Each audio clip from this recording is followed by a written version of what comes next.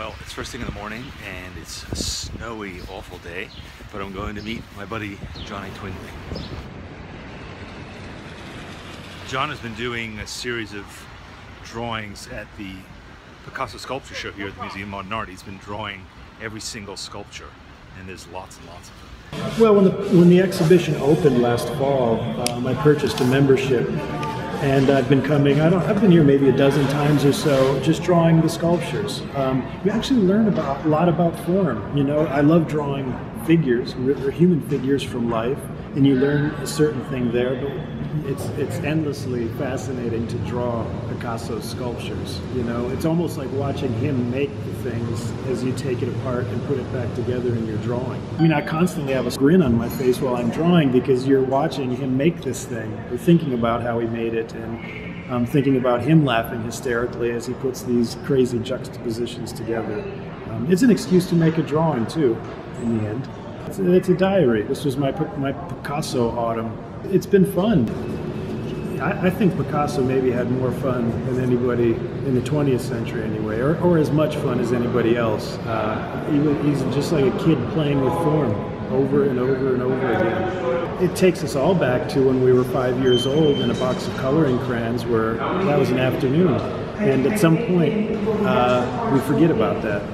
Right. And Picasso never forgot about it, and it's a nice reminder that we don't have to. Have you always been a fan of Picasso's? Yeah, I think I always have. Before I started painting, I loved his drawings most, and I still do like his drawings a lot. And I've always been attracted to artists' late work, whether it be Bob Dylan or Miles Davis or Picasso. I'm not as interested in Cubism or his early Rose period or his Blue period. I love the late work. I'm interested in seeing what a restless, and in his case, old man, he lived to be 91, 92 years old, what that person does with a lifetime of experience. What better place to talk about stretching than a Picasso exhibition? Picasso was the greatest stretcher of them all, as far as I can tell, in terms of form. Picasso's constantly setting up situations where he's not sure what might happen. Well, it's always a surprise whenever you line the two up, because you can't control where this one lines up perfectly, this part doesn't line up at all, and it's so exciting. It's like Christmas morning every time you put two of them together. If you watch progress shots of Picasso's paintings, he often starts with blocks of color or an underpainting that's very loosey-goosey or organic, or that could go a number of different ways. And it puts him in a situation where he's not necessarily in control, and he loved that.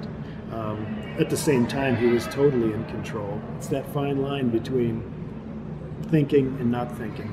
The poet Robert Frost said something like, "No discovery by the writer, no discovery by the reader." In other words, if the person making the thing doesn't have one of those, "Oh wow," moments, the person looking at it probably won't have one of those moments. And so in the stretching course, where we're making all these seemingly unrelated drawings and then snipping them up, reassembling them, it puts you in a position where you can have one of those aha moments.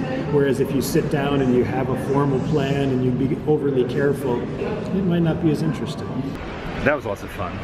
If you haven't had a chance to see this Picasso show, you might be out of luck because I think it's about to end. But you know, there's still lots of other artists who can inspire you to move your work in new directions and to stretch. And one of them is certainly Jonny Twingley. He is going to be teaching in our new term, and it starts very soon. So you better sign up because, well, there's not just Jonny, but there's 5 other teachers who are also going to inspire you in new and different directions.